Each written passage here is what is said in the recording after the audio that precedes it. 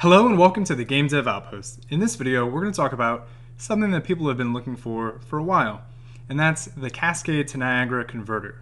This is available in 4.26 preview and above. So all you want to do is you want to go to Edit, Plugins, and you want to scroll down until you get to Effects, and you'll see Cascade to Niagara converter. And you're going to want to enable this, and when you do that, the engine is going to ask you to restart. Now, once you restart the engine, you can come to one of your particle systems, a Cascade particle system. You want to right click on it and you want to click on Convert to Niagara System. And then that's it. Probably want to rename it, but let's open up the Cascade system and you'll see that this is just a test. And I'll just zoom in here. It's nothing special.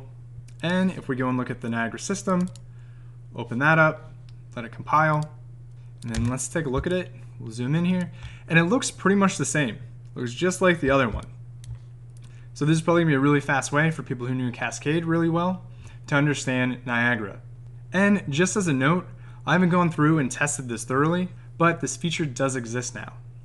So if you thought this video was useful and it helped, please let me know by commenting down below and liking the video.